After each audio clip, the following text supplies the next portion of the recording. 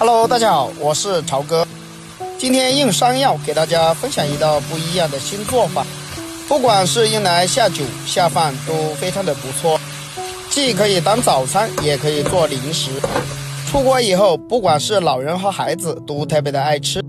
其实我这个做法也是非常的独特的，看了我的视频以后，3分钟就能轻松的掌握。下面我们一起来了解一下吧。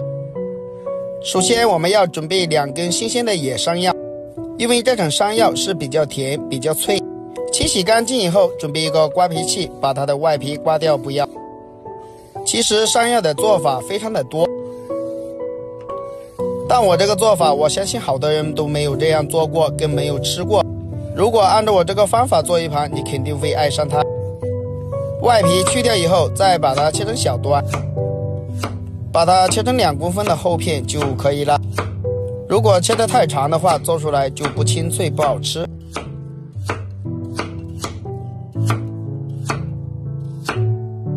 切成我们手中这样的小块就可以。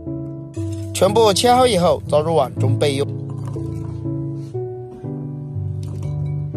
接下来碗里面倒入清水，我们下手把山药给它清洗一下，因为山药我们切出来里面有一层粘液，我们用清水把它清洗干净，再给它浸泡10分钟。准备一个小碗，在碗里面加入2勺的白糖，再加入多一点的番茄酱，然后我们再加入一点陈醋或者是白醋，用勺子将它搅拌一下，搅拌均匀，让白糖和番茄酱都融合在一起，所以我们要多搅拌一会儿。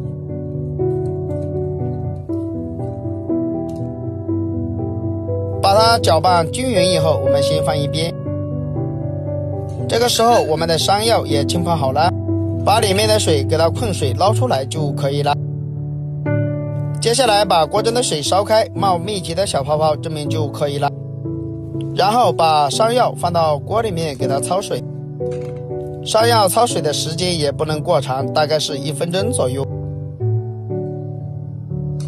主要是把里面的粘液给它去掉，这样做出来才特别的好吃。1分钟过后捞出来，放到凉水里面将它过凉一下。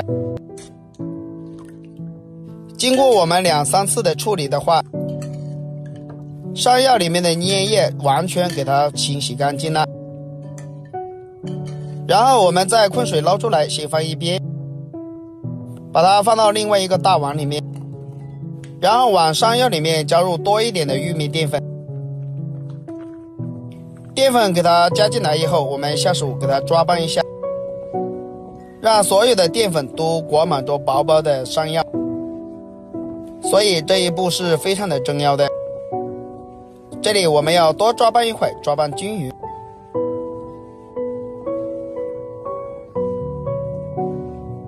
抓拌均匀以后，就像这样子就可以了。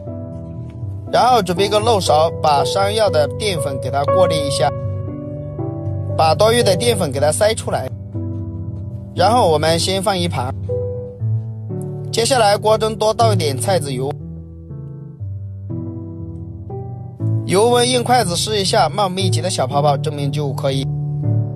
再把山药全部放到油锅里面，放到油锅里面，我们不要动它，等它炸个20秒之后，用漏勺给它翻动一下。我们要把山药炸至2面金黄，这样吃起来才金黄酥脆，特别的好吃。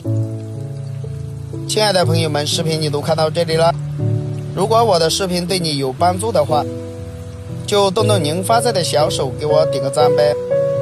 您的每一个点赞和留言都是我前进的动力，感谢大家一直以来对我的支持与鼓励。我们要把山药炸至2面金黄，像这样子再炸个1分钟，把它炸至金黄酥脆才特别的好吃。炸1分钟过后，我们再控油捞出来，把它倒进另外一个漏筐里面。接下来起锅加入少量的食用油，油热之后把调好的番茄酱放入锅中，开小火慢慢的给它翻炒一下，要把番茄酱炒至冒密集的小泡泡，大泡泡证明就差不多了。然后把山药全部放进来，开大火快速的给它翻炒一下，翻炒均匀，让所有的山药都裹满着番茄酱，这样炒出来就特别的美味了。快速的翻炒均匀，再撒上白芝麻，然后我们快速的给它翻炒均匀。哇，真的是太香了！翻炒个6、7、8下差不多，我们就可以出锅了。然后把它装入盘中，就可以开吃了。一道非常好吃的小零食山药，我们就这样做好了。不管是大人小孩都特别的爱吃，吃起来它的味道非常的十足，就算是过年的时候拿来招待客人都非常的有面子。好了，今天的视频就分享到这里了。如果大家都喜欢这个做法，可以收藏起来。我们下个视频再见吧。